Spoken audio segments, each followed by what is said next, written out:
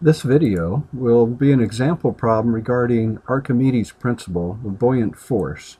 And the video does use extensively the relationship that density is mass over volume. I would suggest in just a minute here you pause the video and do various manipulations of this formula. Density equals mass over volume, but rearrange it, solve it for mass, or rearrange it and solve it for volume. Those concepts are going to be important in this solution, that the mass can be found by density times volume, the volume can be found by mass divided by density. So pause the video. In this problem we have a piece of wood. It has a mass of 17 kilograms, its specific gravity 0.76. We want to attach some lead underneath the wood such that the wood is barely floating. The wood is totally submerged, and of course the lead underneath the wood is submerged, and we're doing this in fresh water. Well, when we submerge here, when we displace fluid, we create a buoyant force. And Archimedes tells us that buoyant force is equal to the weight of the displaced fluid. So in the vertical direction, we can balance the forces. The buoyant force is upward. There's a weight due to the wood, and there's a weight due to the lead, and we're having a situation here of equilibrium. We want the buoyant force to support the weight of the wood and the weight of the lead, and no more, no less. We don't want extra buoyant force where the part of the wood is out of the water. We don't want a lack of buoyant force where the system sinks down and is supported by the floor of the tank.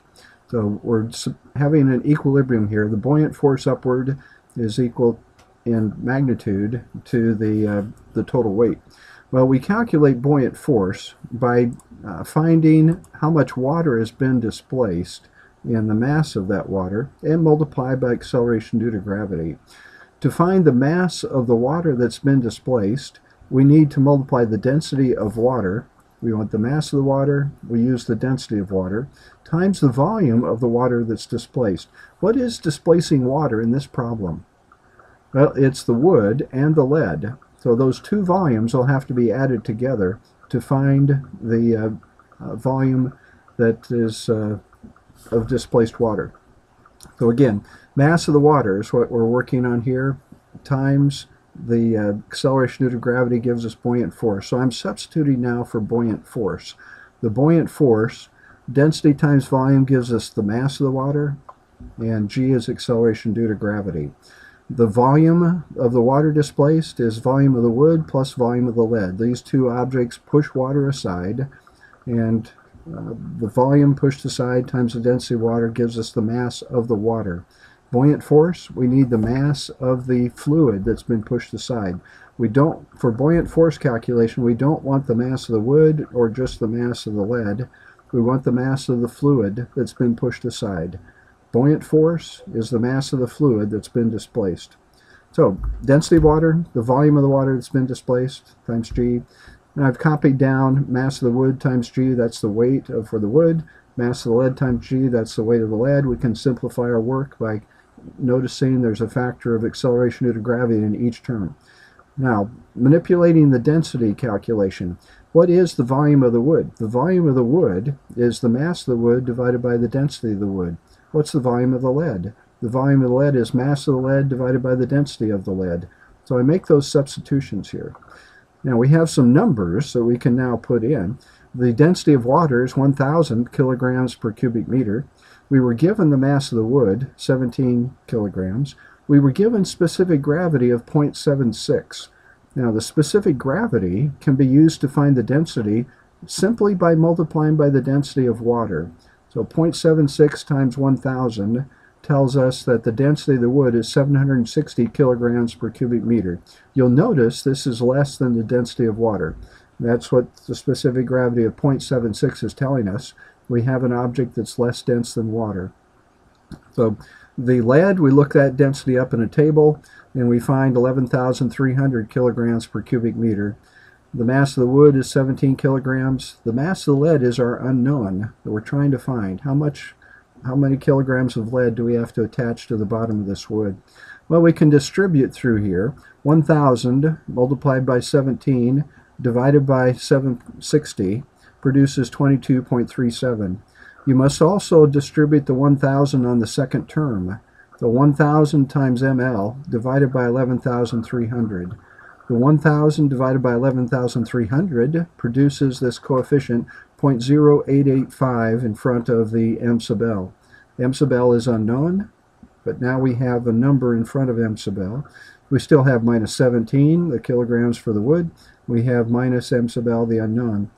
Now, gathering together like terms, the two numbers are like terms. So 22.37 minus 17 gives us 5.37. I've added ml to both sides. I've subtracted 0.0885 ml from both sides. My goal here is to eventually isolate m sub l by itself. So we start by keeping the numbers on the left side, moving the m sub l terms to the right side. And this is minus 1 m sub l, so I added 1 m sub l to both sides. Then I subtracted 0.0885 m sub l from both sides. That leaves us with a coefficient in front of m sub l of 0.9115. We have 5.37 is the kilograms on the left side. We divide by 0.9115 on both sides, and we achieve our goal here. The mass of the lead that needs to be attached to the bottom of the wood, 5.89 kilograms. 5.89 kilograms. So this is an example of Archimedes' principle. Buoyant force is the weight of the displaced fluid. The complication here is that we had to do some manipulations to find the volume, an expression for the volume really, the volume of the water that's been displaced. Both the wood and the lead are displacing water. The volume is found by rearranging the density formula. Density is defined as mass over volume.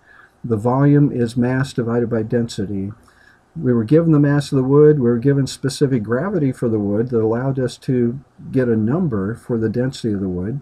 Again, specific gravity multiplied by the density of water gives you the density of the object.